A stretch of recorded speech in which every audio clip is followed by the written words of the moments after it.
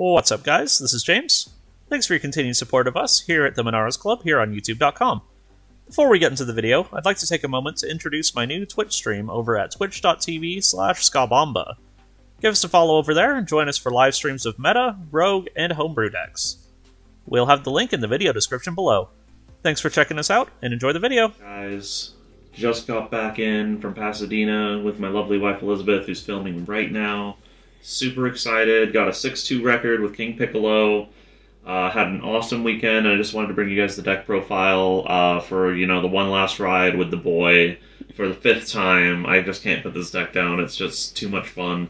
I felt like my build was super good all weekend, super consistent.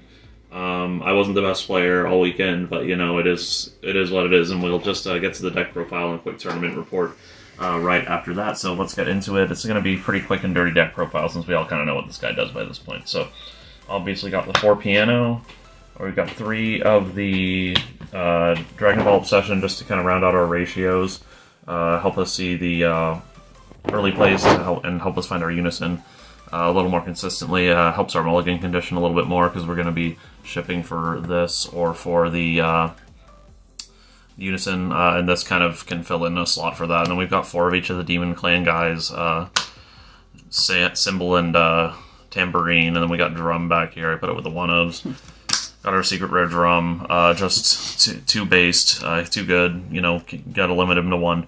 Gotta play 4 of all the other guys just for the max consistency, just because we don't have that many Demon Clan cards anymore. That's all our Demon Clan stuff. Shout out to Ben, by the way, from a Scatter Report, getting me this super cool, Mace Windu, purple frame for the boy, King Piccolo. He was gonna make it red, because the leader's red, but the red didn't come out super well, so he made it purple, like his clothes, I guess. I don't know. We got 3 of the King Piccolo First Steps to, or 2 of the King Piccolo First Steps to Revival. This card was actually really useful all weekend. I actually kind of wanted to have a 3rd in the deck, but this worked out just fine. But yeah, 3rd would have been kind of nice. 3 of Piccolo Jr., the King Scion, and then we have 4 of the Piccolo Super Combo. I think this is just the best super combo for the deck because it's the most consistent. You can put it in your life whenever you don't want it. Super useful. You can't convince me that Raditz is any good in this deck. I think it sucks.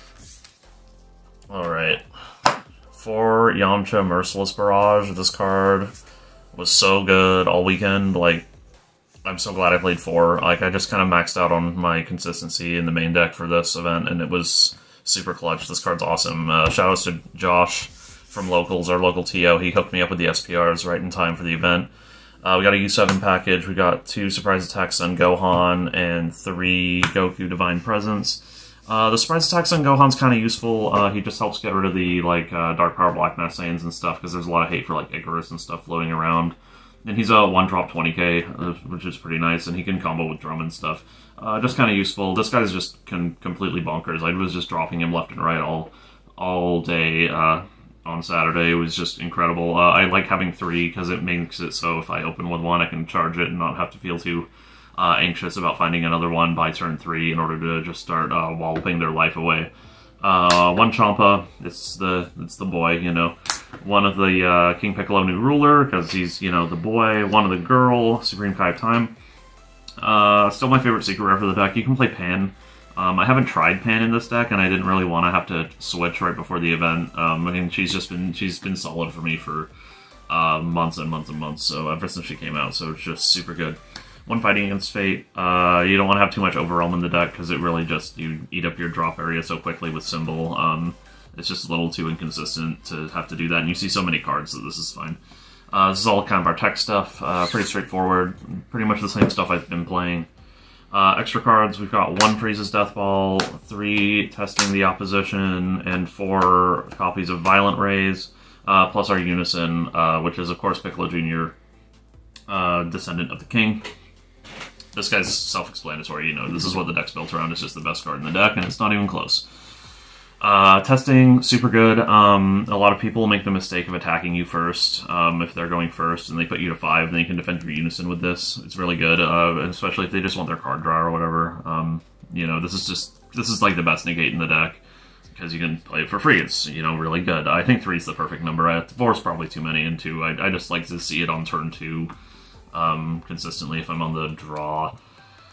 4 Violent Rays. This was kind of tech because I thought there'd be a lot of Gogeta Xeno and a lot of Soul Striker in the room, and there was a lot of both of those, so specifically I saw a lot of Soul Striker, and this is just the MVP card in that matchup.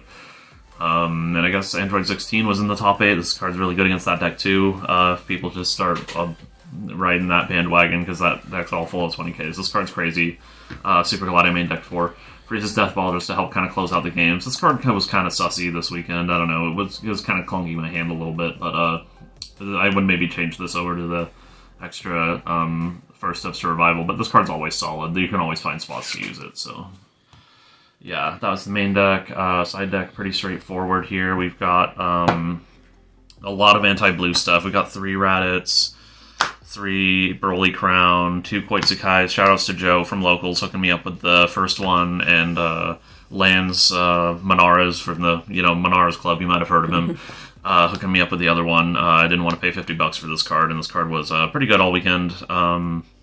2 of the SS Kaioken and Goku, and then just kind of I got, I guess, 3 Wolfang Fist, Mechikabra, and a copy of Secret ID.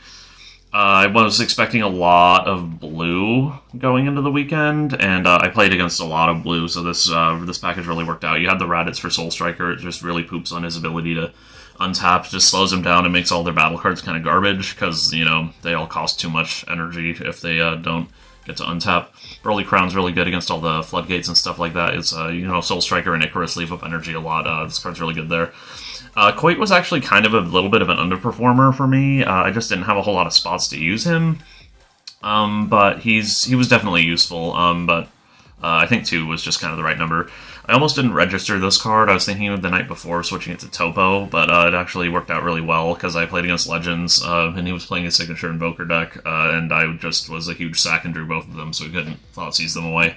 I really wanted this for, this was also useful against Icarus for all the, like, slugs and stuff that they play sometimes.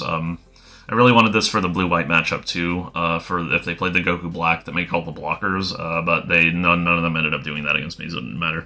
Didn't use Wolfang Fist at all, just for those low-to-the-ground aggro decks that aren't like Gogeta Xeno, but just the different strats.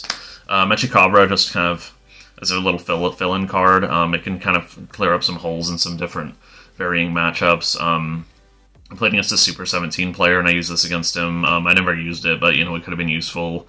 And if I ran into, like, Android 18 mill or, like, a different blue-red deck, you can, like, name the Frieza to stop him from just, like, killing you or whatever. Secret ID, this is also really good against, like, the yellow and blue-yellow decks, because you can, specifically, like, the yellow-based blue-yellow decks, like Icarus, because you can bring it in and you can, like, pop all the Goku Black tokens, or they just, like, play to the board really heavily, so you just bring this in over fighting against Fate, and, Bob's your uncle. Quick little tournament recap. We got, round 1... Played against Gogeta Xeno, went 0-2, looking at my crib notes here. I went 0-2 against him. I kind of made a big punt against him in Game 1 by pitching my only pitch target for my 4th Violent Rays and just using it for my hand, and then realizing I didn't have the pitch for the Violent Rays on the crackback, and I died. And then Game 2, I just got completely washed. Round 2, played against a Soul Striker player. I think it went to 3 games. I don't really remember. I think we played out 3. Round 3, I played against Eric Hill, Mono Yellow Icarus. That was my 2nd loss on the day. So having those early tiebreakers really murdered me. But he played super well, and I didn't play super well. So that's how that went down. Round 4, I played against Super 17, my homeboy. You know, it was just kind of bad luck for him that I happened to be a huge Super 17 stan and Android stan, and I knew exactly how to play against the matchup. And, like, Violent Race is just so good against that deck, too. Round 5, we had, I think, another Soul Striker. I might have gotten 5 and 6 reversed. I don't really remember. We had another Soul Striker who was playing, like, Bardock Ape stuff. I think I beat him in 2. I was able to force out the Baby Hatch at some point against him, because you really have to just kind of force those Baby Hatches out. The blue package really put in work this weekend. Round 6 was a blue-yellow Icarus. Everyone was getting, like, really hungry and tired by the end, and I think he might have gotten to, the fatigue might have gotten to him. He made kind of an egregious error in Game 1 that let me kill him. He kind of tapped out when he didn't need to. Round 7, I played against Mario, playing Mechicabra. Game 1, there was like kind of a weird like problem, like a kind of a scuffed ruling where he just had an issue with like there was an extra card in his life or something. And we didn't really know how it got there, and the judges just gave him a game loss for it, which I thought was like really harsh, but you know, it just couldn't fix it once that happened, so that was super unfortunate. So then we had to play another game, and we weren't allowed to sideboard for it, so he had to play another game 1 against me.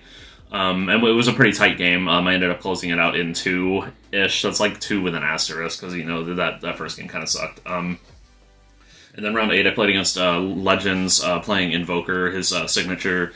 I took that one in 2. It was 2 super close games. That was probably my hardest matchup all weekend, just because that deck really puts you on a clock. But yeah, that's the deck profile, guys. I was super happy with the deck all weekend. Like I said, probably only 1 or 2 changes I'd make to the deck if I was running the event again. But like the sideboard felt almost perfect. Like the Wolfang Fists, I didn't really need, but other than that, everything else seems super clutch. I might consider main decking this, but I still really like just main decking Fighting Against Fate, and I think main decking both is too much overwhelm for the deck. This card's just MVP of the weekend. I used it almost every single match. It was just insanely good, even against like Legends, because you just want to have a couple of these in your hand against Invoker to make sure they can't just Victory Strike you. Yeah, thanks for checking out the channel, guys. Shoutouts to Scatter Report, putting us up, giving us a good rate on an Airbnb, and just hanging out and being bros all weekend. Shoutouts to my wife Elizabeth, who's filming right now, and you know, Lance Menard is running the channel, all that good stuff. Zulu's Board Game Cafe, where we run locals every Wednesday, Saturday, and yeah, that's gonna be the profile, guys. I'll see you next season. Peace.